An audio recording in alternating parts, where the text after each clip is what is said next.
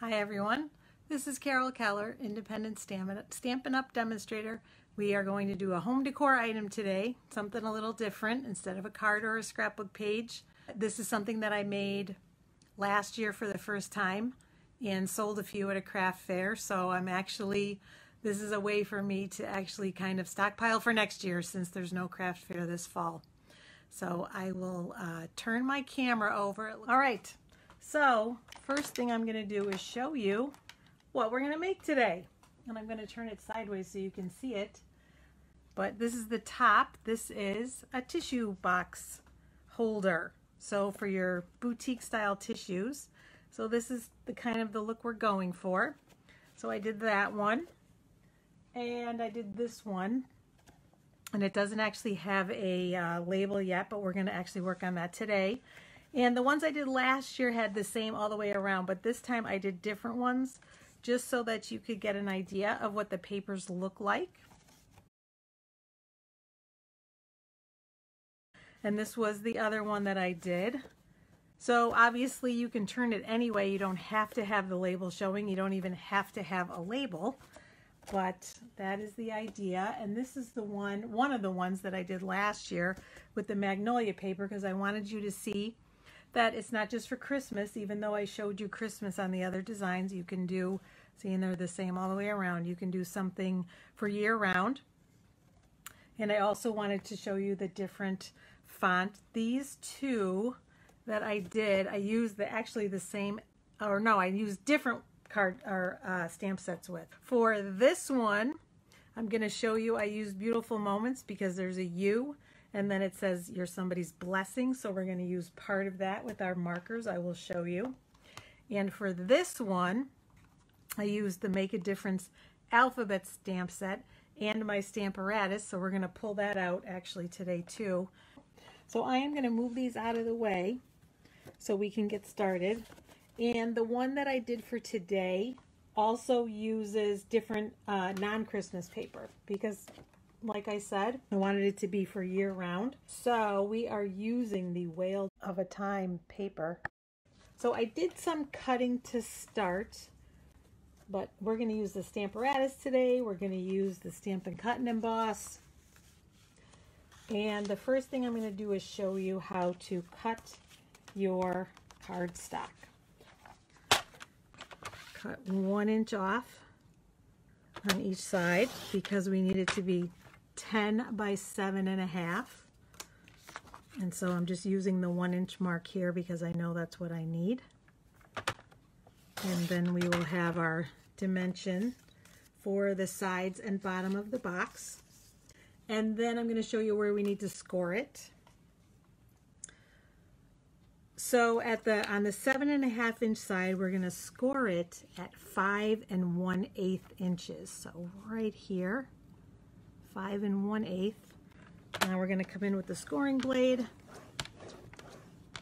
And then for the 10 inch side, we're going to score it at 4 3/4 inches on one end and at 1/2 inch, and I'm going to do it on the other end. So because it's only a 1/2 inch, I'm going to use this side. And that's going to get us where we need to be. So that's all you need to do is score. And like I said, you need 2 pieces. So what you want is for the 1/2 inch side to be scored on the same edge of both of them. So if it's scored here, it's got to be scored here. I'm just going to start with that 1/2 inch. And I'll show you how they line up and why that's important. And then 4 3/4 on the other side.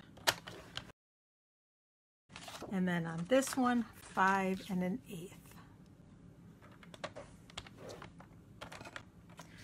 All right. I'm going to pull this out of the way for now. We may need that again in a moment. And let's see, for the next part, we're going to do a little bit of cutting because we're going to pretty it up just a little bit. You have to cut off the part on the bottom where it's from the score line, and then all the way down. I don't know if you can see it or not, but there's a score line right there, and we're actually going to cut it just a little bit in and angle it just on the left side of that score line, because then it's going to look nicer and fold in better. So you can see that's not straight, it's diagonal a little bit, but that's what we want. And then the same thing, there's a score line right there, and we're going to go in from each end on the diagonal towards that center point, just like this. Get that out of the way, and then do the same thing on this end. So it's just a little bit. It will just help when we're folding it in to make sure we don't have any edges showing, so it'll look a little nicer.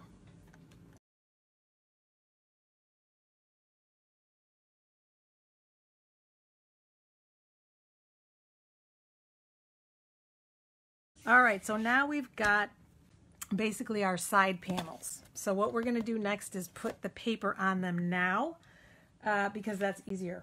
Okay, and I already cut most of them. I'm going to cut one to show you, but again, I'm using different paper. Which way does it go? Yeah, it goes that way. So I'm going to line them up because I cut a strip. I did this again differently from last year.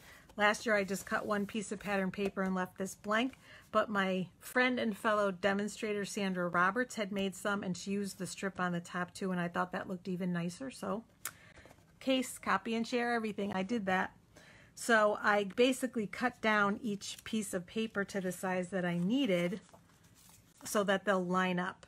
So I'm going to move those aside and show you with the fourth one how I cut it. And then we will assemble. So now for this piece, we need it at 4.5 inches wide. Yes, 4.5 inches wide. Measure twice, cut once. I made mistakes last time.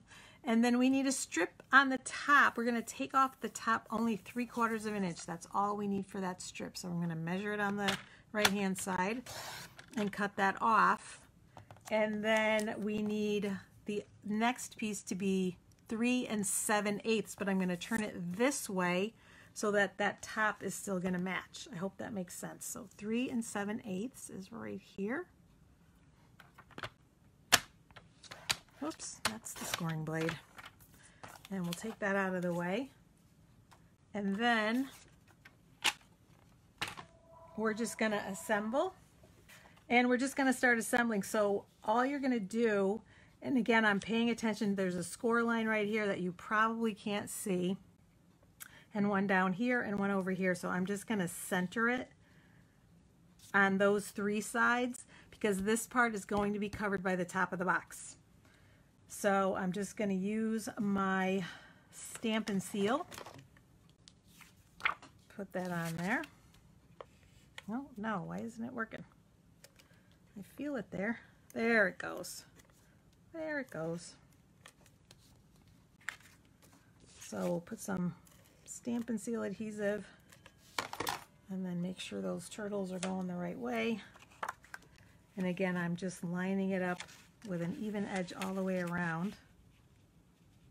So I've got the first one in, and then I'm going to save the panel, or the top one goes on the lid, so I'm going to put that aside. And we're going to do another one and just put one on each of the 4 sides. And it's just easier to do it now. When I did these initially, I put these on at the end after the box was assembled, but it's just hard to press it really tight enough so that it is really going to stay on there. So it's much easier and better to do it this way. So again, I'm kind of lining them up with this one and with the 3 sides. And now we're going to start to assemble our box. So the reason that you need the flaps on the same side is because they're going to go on opposite sides of the box. So, and for this I'm going to use my Stampin' Seal Plus because my Stampin' Seal is very strong, but I want to make extra sure that it's strong, and this is even stronger. So I'm going to use this and put it down on that side. And all you have to do is overlap I'm going to stand up so I can make sure I see it. You're going to overlap it right to the edge of your crease line or where you scored it. So that's all lined up. And now you can kind of start to see it's looking box-like. And to do the other side, all I'm going to do is fold the two flaps in and put adhesive there so they'll be lined up perfectly as well. That is the easiest way to do it. So I'm going to turn it so I can see it better though. Put some Seal Plus on there and just lay it right down, and it's going to line right up for me perfectly. All right, and then for the bottom, I'm just going to fold them in a little bit. So a little bit easier to work with. And then we're going to fold in two sides this way and two that overlap this way. And then we're actually going to cover them up as well. So for the two outside sides, I'm putting some more Seal Plus, a couple of strips on the inside. And I will show you in a sec. One is on the very edge and then one toward the inside. And probably you could just do it with the one on the edge, but this makes it extra sure that it's going to stay together. And for this, you do want to be careful how you line it up a little bit because you can see it's a little off. So you want to make sure that you have it pretty centered, one on each side. And then do the same thing on here. And that looks pretty good. Let's see here. And then you can turn it inside and just press it down a little bit. And we're actually going to cover this. You don't need to, but if we do, it will reinforce it a little more. And the way we're going to do that is I have a scrap that I cut. Oh, because I should show you this too. For the top, we need a piece that is 6 7/8 by 6 7/8. So when I took my 8.5 by 11 and cut it down, there was a scrap left on the side, and I used that for the bottom. So it won't cover it completely. One side you're going to cut it, you're going to take your scrap, which was probably, let's see, I can tell you how wide it is. It's going to be 4 1/8. And then I cut it at 4 3/4 the other way. And it looks like on this one, it's a little bit short, or a little bit long, I should say. Oh no, that's pretty good. And I'm going to use it the long side to cover where it overlaps. I am going to cut that just a smidge. It looks like on this one, for whatever reason, it's a smidge too long. So I'm just going to cut it down so it fits better on there. And it just finishes it a little bit more, and it offers more strength to the box. And then I'll show you what I did with the top in just a minute, but we'll put this on so we can move that aside. And again, you can use your Seal or your Seal Plus. It doesn't matter. But I like the fact that the bottom is really reinforced. I have seen several designs, different designs of these tissue box holders, and some of them don't even have a bottom. They just slip over the top. But I didn't like those as much. I like the fact that you can sit that tissue box right in there and it's going to be nice and strong. So that already is the bottom of the box. For the top, I'm going to bring my trimmer back in. Like I said, it's cut at 6 7/8 by 6 7/8. And then what you need to do next is score it at 1 inch all the way around. And the top's a little bit trickier because it's going to involve a couple of steps. And like I said, we're going to use the Stampin' Cut and Emboss. All sorts of good things. And side number 4. But you can see how easily the bottom of the box comes together. So that is a good thing. So next what we're going to do is we're going to cut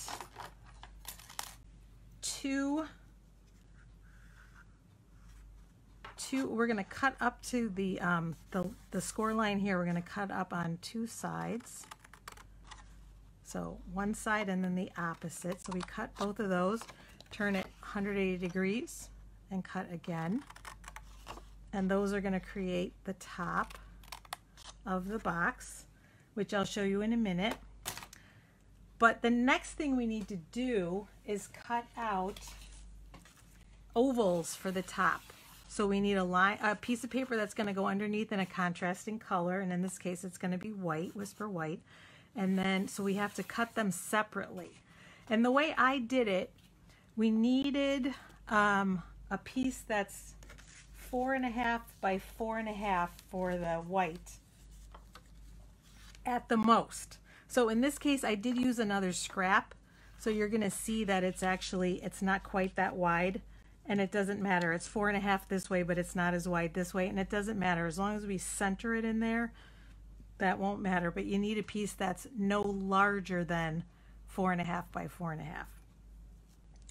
And you can either measure to find the center and then kind of eyeball where your oval is. So I use the layering oval set.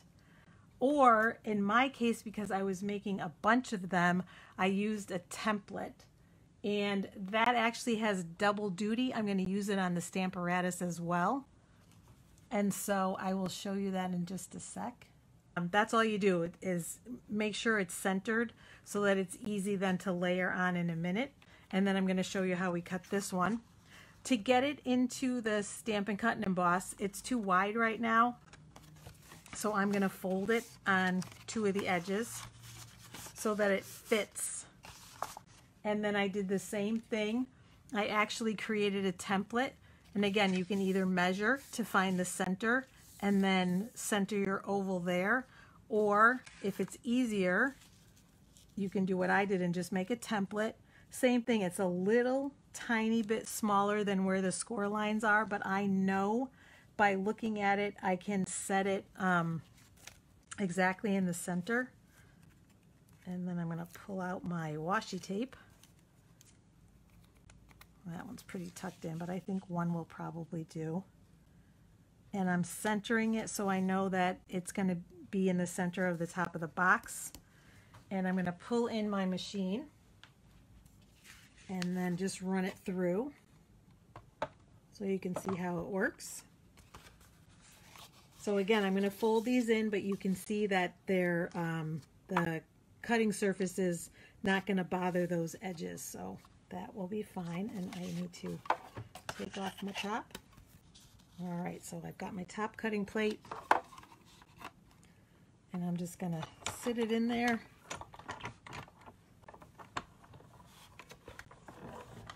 And run it through. And I know that will be lined up just where I want it. And then the best part is that we're going to use that scrap for the front. So I've run it through, and I've got my top all ready to go. But then this piece is going to be part of our label on the front. And actually, the same thing with this one. When I cut it, I saved the center piece here, and you can use that as the label. So you don't need to cut separate pieces. We're basically just using the scraps. So we will do that in a minute. I'm going to put that aside again. So for now, before we assemble, we're going to put the pattern paper on. But this time I want to make sure I follow the same pattern so that they match up. So you do want to make sure you do that. So this one is the one that goes up here.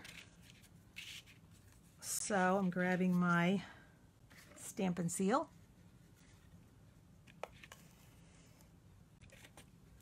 And we're going to lay this, again, just centering it as best we can. And then now I want the turtles. So I'm going to turn and find that strip, which is this one, and layer it here. So that way when I put the top on, they're all going to match up. And you will see you've got a little bit of extra on the sides than you do on the top and bottom. It's not completely centered, and that's because the top of the box is slightly larger than the bottom so that it fits on top. Okay, so we've got our top, and now we're just going to, and you want to make sure you find the right score marks and just bend them, because that will help when you're adhering, and these two sides are already done. So we do these two sides, or these three pieces. And then all you have to do is you're going to tuck it in and it'll be hidden. And actually I did the same thing on this. I forgot that step. Is I cut them, I trim them down just a little bit so that they're a little, to be assured that they're more hidden. So the easiest thing to do is put your Stampin' Seal on while it's flat. And again, I'm using the Seal Plus because it's nice and strong. And I want to make sure. And this container reminds me of our old fast views. And when we used that back in the day, we had to do a little check mark at the end. Well, when I was doing it with this one, it was pulling it off the roll. All you have to do is pull it straight up, and it comes right off and it keeps rolling. So little tip for how to use the Seal Plus. And so then that's it. We're just going to line everything up. I'm going to stand up again here so that those corners are nice and square. And there's the top. So we just find, here are the turtles. And if I did this right, they all line up. Okay, so there is basically the base of the box, but we are going to also put in the liner. I could have done that before or after, it doesn't matter. But for this is going to go inside and line it just to give it, you know, again, more of a finished look. And I'm going to grab my Seal Plus again. And for this, it really is easier to do it before I get to this step, but that's okay. I am going to show you how I lined it up. You want to just get it centered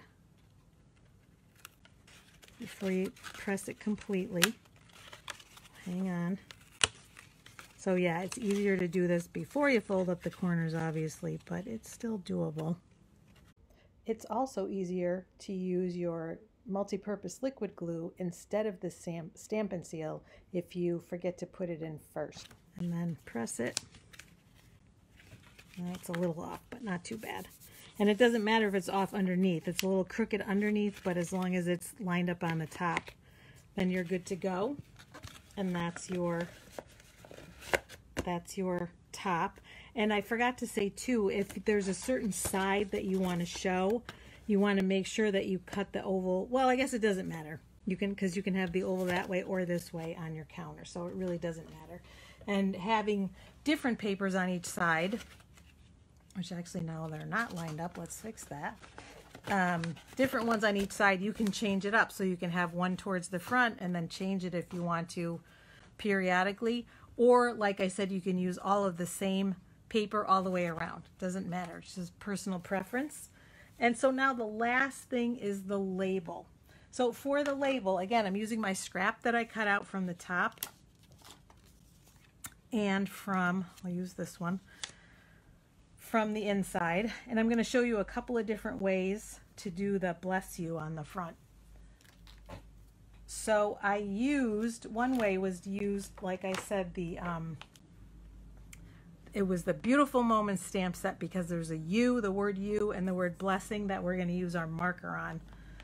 And we're going to use our marker on both. So I'm using Pretty Peacock to match. And I have both of the stamps set up. All you need to do is take the brush end of your marker, and I just eyeballed it. So I can see the S goes right to there. And I'm kind of working my way backwards just to get that word bless. And then I'm going to stamp it right about here. Okay, a little light, but not too bad. And then the U is a little bit easier because it's just the bottom part of the stamp. And then turn that around, and I centered it a little bit this way. And that's it. So that's one way to do it. And we layer it and put it on the box. You can use dimensionals or not. But before we do that, because I probably will restamp that to make it a little darker, so I'm not going to put that one on. But I also, anyway, wanted to show you another way to do it. So I am going to bring in my Stamparatus for that. Because for this one, the other thing that you can do is we have an alphabet stamp set that works, the Make a Difference set. When I made the ones that I made last year, because I used all the uppercase letters, and I just want, oh, here it is. I just wanted to show you that. So I used all the uppercase letters to do bless you, and I used the Stamparatus for the bless, and I used the U from another set. I don't remember which one, but the uppercase bless.